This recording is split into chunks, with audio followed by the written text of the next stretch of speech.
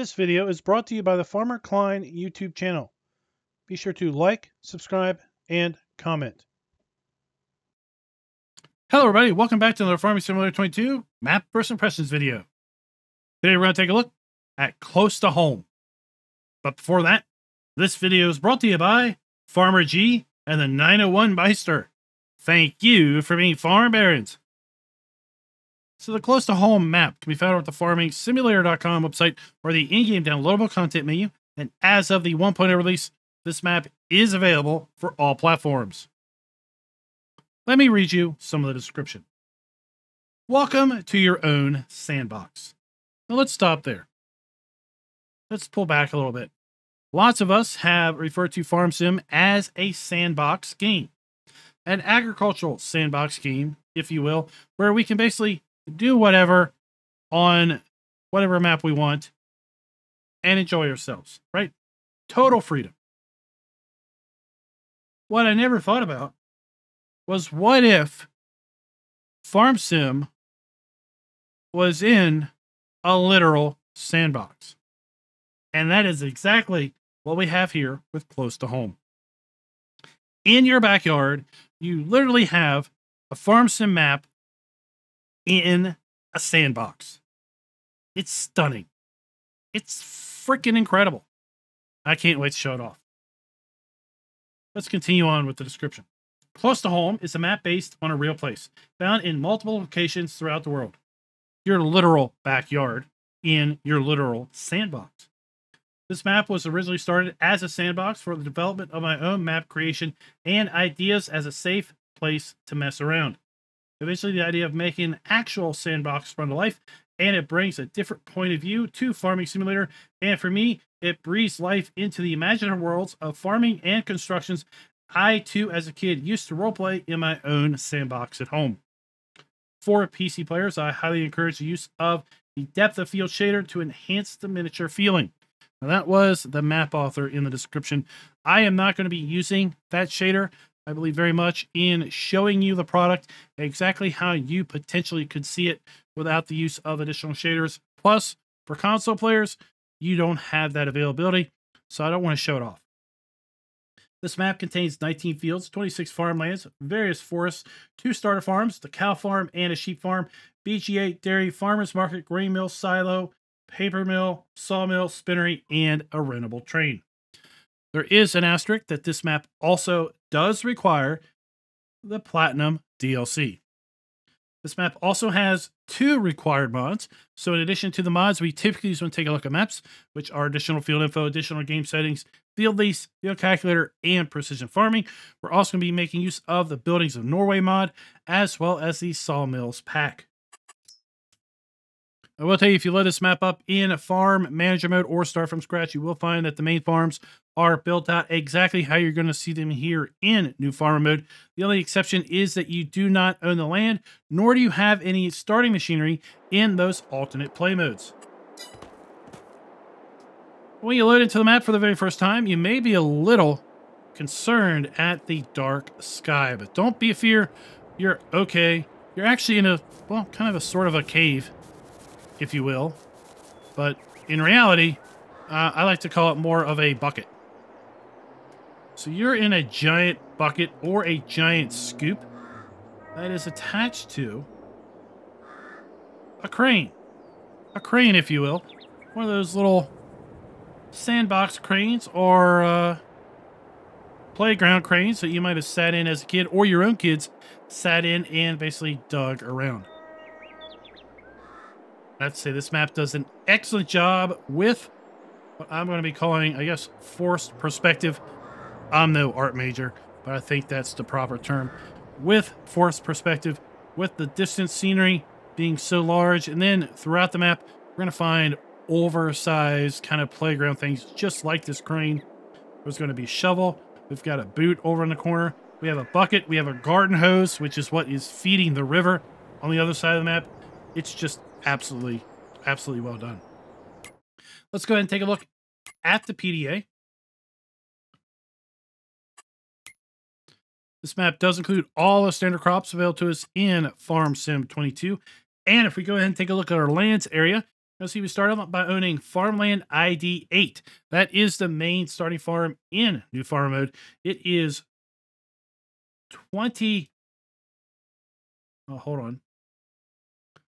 Farmland 8 is 73 acres in size. Okay, it is 20-some hectares in size, and they've been bought for $741,750 in any alternate play mode. It is the cow farm. We also have a farm built out over here, Farmland ID 24. It is 18.64 acres in size, and it's going to cost $188,570, and it is a sheep farm. Up here, Farmland ID 27, just under the giant crane, we have the BGA. You can buy this land for $80,610. Although when you do buy the land, you do not own the BGA. You will need to buy that separate. Let's go ahead and take a look at our Farmland lease screen. The Farmland lease screen shows all of the Bible farmlands, how large those farmlands are, if those farmlands include any field or fields, what is included. Then lastly, how much is that farmland going to cost us? So as you can see, we do have multiple farmlands that do contain multiple fields. And if we then take a look at our field calculator screen, this is going to break down the actual field sizes. We can then cross-reference those field numbers with the Farmland lease screen to see how much any one particular item, this field, is going to cost. See, we start out with field 13, 14, and 15, 0.99, 0.67, and 2.3 hectares, respectively, with the largest field being right here at 4.04. Taking a look at our crop counter, we do have the standard base game crop counter available to us in Farm Sim 22. And if we look down through our prices screen, you will see that we do indeed have the ability to sell all of our base game crops that are available to us in FS22, as well as our animal outputs and eggs, wool, and milk, and our silage, hay, straw, and grass. Looking down through all of the base game productions, we once again do indeed have the ability to sell all of our base game productions as well. We also have the ability to buy bulk lime, and we also have the ability to get rid of our stones down at the farmer's market. As we take a look through the Platinum expansion, we also have the ability at the farmer's market to get rid of all of the Platinum expansion productions as well. Then lastly, if you are playing with pumps and hoses, we do have the ability to also get rid of our separated manure. Taking a look at our vehicle overview screen, you'll see most of our starting fleet is owned, but we do have one particular item that is leased. That is the Samaz Jump 320. If you do not want to be incurring any leasing charges, you will need to make sure that you return this particular item as soon as possible. As far as the owned items, everything is well maintained and has 0 operating hours on it. We do start out with the cow farm, and therefore we do have a cow barn, but we do not have any cows actually in the barn. We do have contracts available on this map, and we do not own any production chains at the start. And lastly, this map does not have any collectibles. Let's go ahead and take a look at our starting fleet. We start out with the Massey Ferguson 5S145 small tractor. Then we have the Fendt 724 Vario medium tractor. We have a Nova 330 harvester that is paired up with the Powerstream 500 grain header. We have a pair of Welger DK115 trailers, the Torino 3FX cultivator, as well as the Norstein HK25 NS 3030 seeder and power harrow combo. We have the Amazon ZATS 3200 fertilized spreader. We have the GMD 8730 FF butterfly mowers, as well as the GMD 3123F front mower. We have a Samaz Z2 840H windrower. We have an Impress 125F Pro round baler. Then we have the 7850C wrapper. We have a Still chainsaw, also in our starting fleet. We have a Q7M front loaders. We have pallet fork, universal bucket, and bale spike for that front loader. We have a 900 kilogram front weight. And then we have the Torino 252. And this is also owned, sorry. And as far as our leased items, we have the Samaz Jump 320, and that is a winter plow. And if you don't want to incur any fees, that's what you're going to want to make sure you get rid of right away. As far as mods and DLCs, we do not have any custom vehicles or implements on this map. I'm just going to quickly tab over to the starting farm. And just take a look at that. Like I said, take a look at that forest perspective. Really, really well done. All right, it just gives you that sense that you are, well, living in the land of giants. Just waiting for a giant to come over the side of the sandbox and just, you know, or even worse, a giant cat. Oh my gosh. Let's hope these guys don't have cats. Look, we got this giant garden hose coming down here. And that's what's feeding the river. Just amazing. Just completely mind-blowing creativity going on here. All right, let's go ahead and take a look around the main farm here. Got some of our starting fleet right here beside the shed that we tabbed into. We had our small tractor. We have our snowblower, our leased plow. Then we have our maintenance workshop.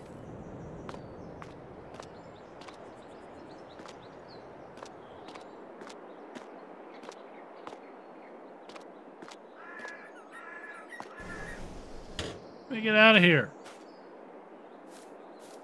We have our farmhouse with our sleep trigger. And then around the corner, we have our cow barn.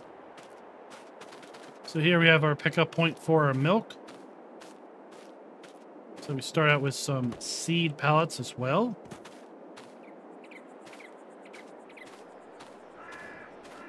Some more implement storage. We have some straw bales, some grass bales, as well as some silage bales.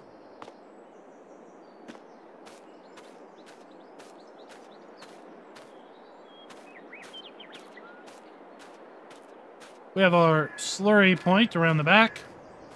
We have our buy point for our cows, 65 cows in this barn. And then we have our dump point for our food. Indeed, Betsy. Just watch out for that giant cat. And that is kind of the starting farm. I do want to tell you that you can indeed sell all of the buildings here at this particular starting farm. Sadly, that does not continue over at the sheep area, and we will be talking about that in a little bit more detail as we get around to the drive around portion of the video. Let's go ahead and take a look at our build mode. Since we do have a couple required mods, we do have lots of things listed here in the build mode. Most of them are from the Buildings of Norway required mod.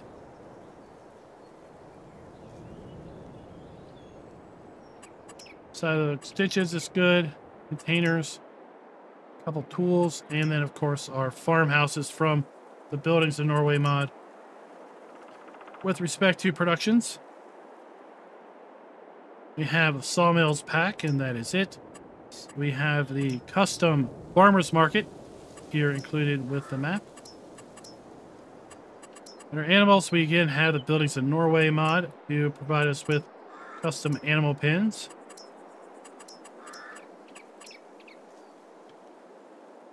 Fairly standard decoration items. Other than the sawmill pack, we've got a couple other just deco buildings going on here. And then as far as landscaping goes, we do have some ground textures. These are all ground textures that we have seen before. Let's just go ahead and take a look at them. We have our animal mud. We have asphalt. We have dirt, forest ground, grass, gravel, and then a multitude of other shades of gravel.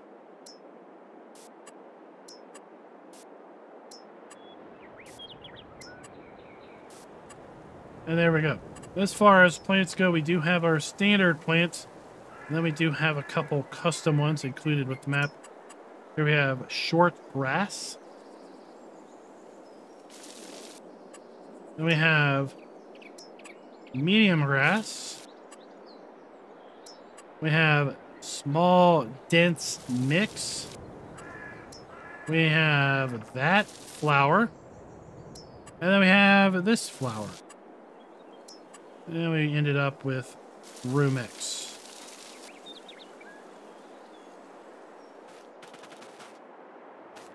Here are our ground textures.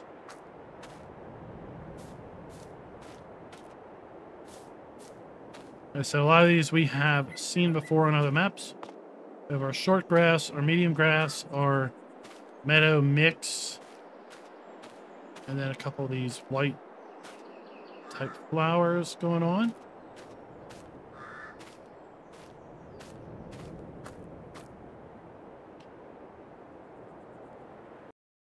Let's go ahead and take a look and see how the generic soil map is being applied to these fields. As you can see, the way the fields are laid out, we've got a lot of fields on the perimeter of the map, and most of those are going to have multiple soil types applied to them.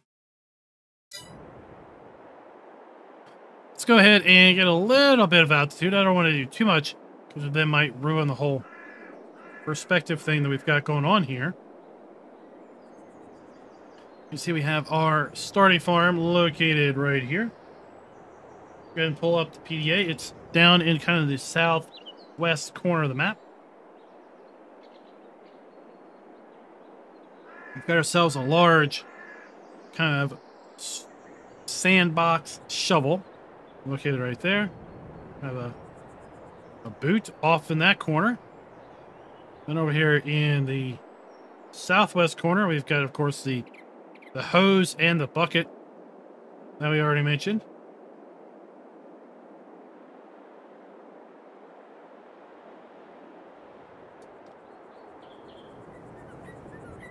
As we continue around, it's really well done. Really interesting concept. Really well done as far as execution. Here we have the sheep farm. And again, more on that here in a little bit. We have our farmer's market. We're going to come back to this area. This is actually the animal dealer as well as the vehicle dealer. Coming across kind of the center of the map, we've got this large mountain in the middle.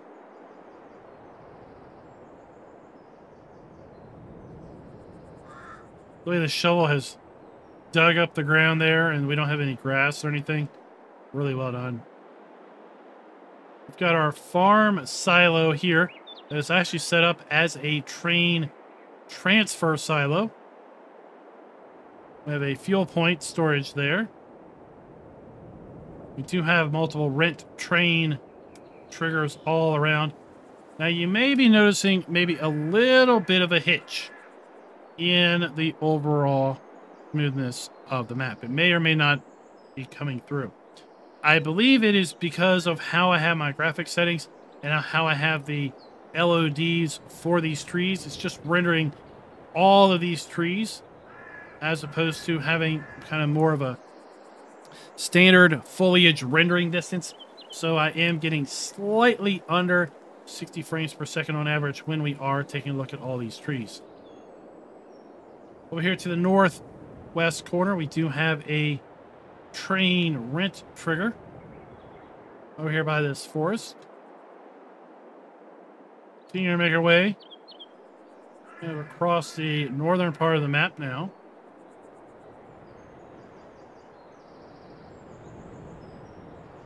Coming over here to where we have our giant sandbox brain thing.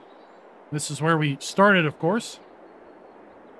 We have our BGA down under the legs. Also down under the legs, we have our sawmill and our paper factory. So with respect to productions, this map has 5 productions built in. We have a dairy, we have a grain mill, spinnery, paper mill, and the sawmill. There we have our BGA. Here we have our paper mill. And then we have our sawmill. Located right there. We do have bale and pallet storage as well. Coming across the eastern edge of the map, we have our grain mill. And this is the grain mill from the Norway map. We're talking about that production here in a little bit, because that is some custom production. We have then our dairy. And we're going to make our way back over here, once again, to where we have the vehicle dealer and animal dealer triggers.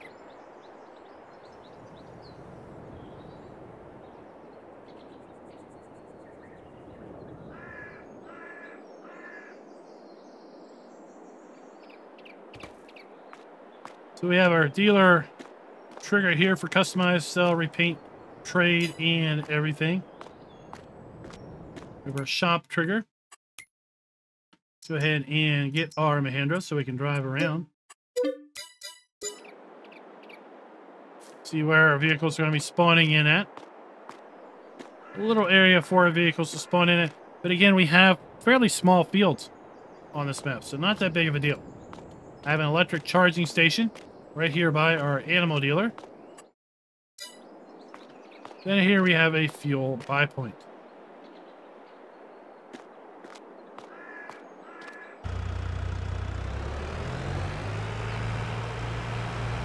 Now from the dealer, if we hang a left, we're going to be able to eventually make our way up around to our starting farm. But for now, let's go ahead and make a right. So I want to come over here to our farmer's market and then over to the sheep farm. So here we have our dump point for the farmer's market. And remember, the farmer's market is going to accept just about every production that you could possibly have.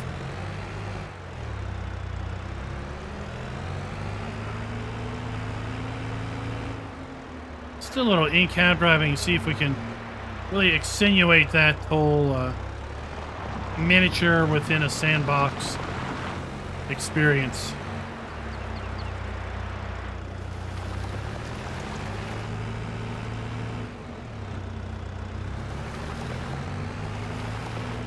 So here we have our spinnery, conveniently located just south of the sheep farm. So we have our base game spinnery, we have our dump point, pound spawn point, and of course, interactive icon here around the side.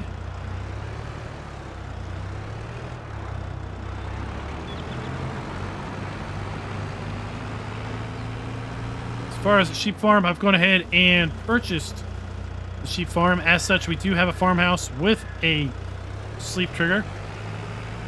We have a 3-bay garage. And then we have ourselves a sheep pen. So we have our wool spawn point. We have our food trough, and then we have our sheep here on the side. 200 sheep in total. Now, I will tell you that unlike the starting farm, you cannot sell everything here at this farm. Specifically, what you can't sell is, for whatever reason, this fencing doesn't seem to be sellable. But when you sell the sheep area, right, the fence is going to be remaining. And then the 3-bay garage, for whatever reason, also sticks around. So let's go ahead and kind of go into the build mode. I can't sell a sheep pen because I now have sheep in here. You'll see when I click on this, it says, nope, not going to do it. If I click demolish and I click on it, nothing happens. So I'm not really sure how that's coded or why it's coded that way, but I think it may be a mistake because, like I said, everything else at both of these farms could be sold other than that 3-bay garage and the fencing around the sheep area.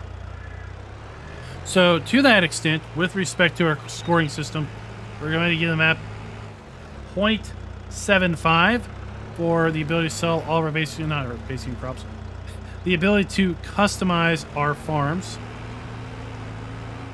I'm really willing to give this map a 5, but I cannot overlook the inability to sell those items. For those of you that are maybe looking to completely customize your farming experience, you will have to work around those items. Let's make our way over here to the grain mill. I've also gone ahead and purchased the grain mill. Now we're going to take a look at the grain mill productions in more detail when we get over there. The grain mill is the only production on the map that is making custom things. All the other items are base game productions.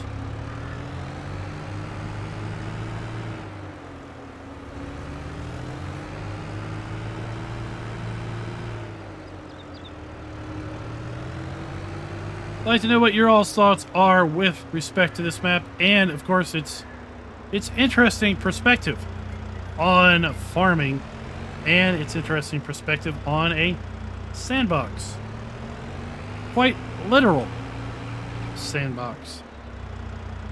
So here we have our interactive icon at the front door, and just like the base game there, we have our dump point around back and the pallet spawn point over here along the side.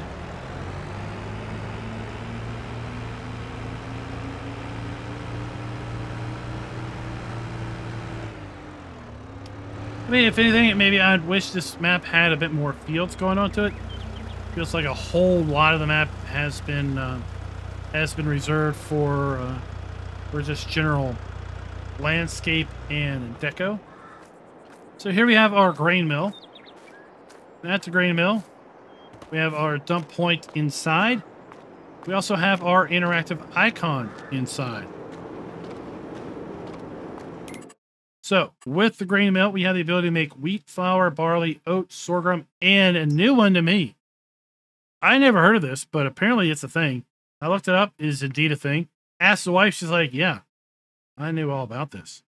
Totally new to me. Potato flour. 30 potatoes. They're going to make 12 units of potato flour.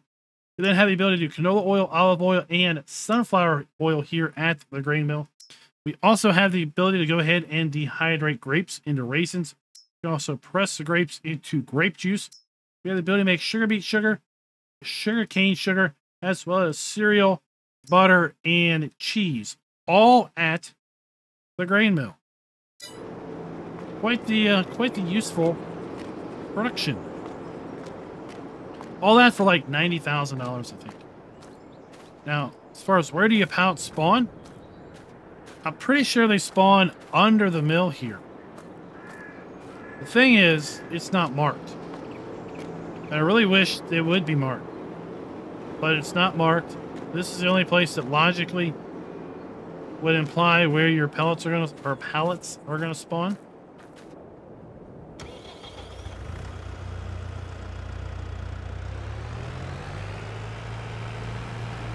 So we're gonna come back to the last scoring metric, player and interactive areas being clearly marked, in a little bit, but I didn't see anywhere else around here that would really imply where your pallets are going to spawn. That is a rent train trigger. Then we have another fuel buy point.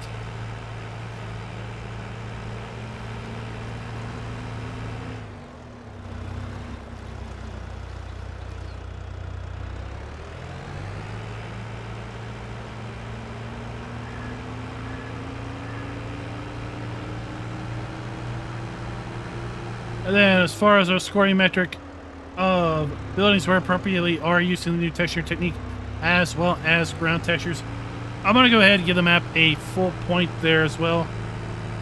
One could argue that these sandbox objects, the boot, the bucket, the hose, the giant crane here, are not really using the new texturing technique as best as I can tell. But for the map, we're going to give it a little slide. So here we have our BGA. Now, the one thing that I did not test earlier was if I buy the BGA, can I get rid of it? So we have our dump point for our silage. We have our dump point for our slurry.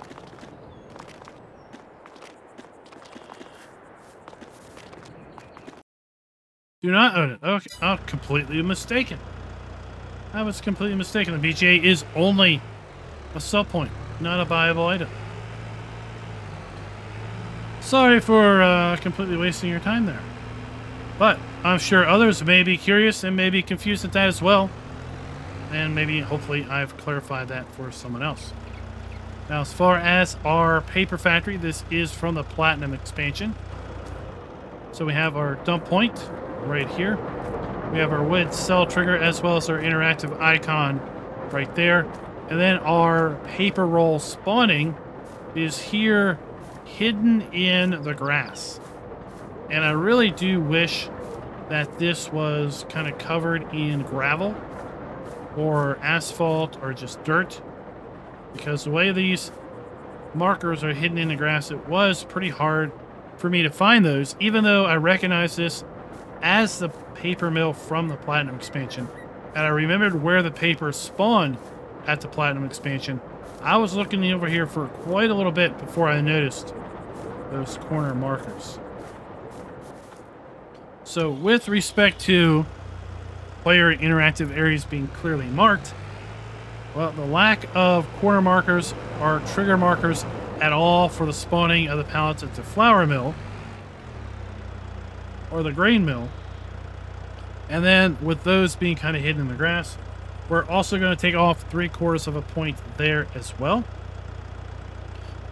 We've got our stall mill. So here we have our dump point for our wood cell trigger. We have our interactive icon. We have our spawn point for our wood chips.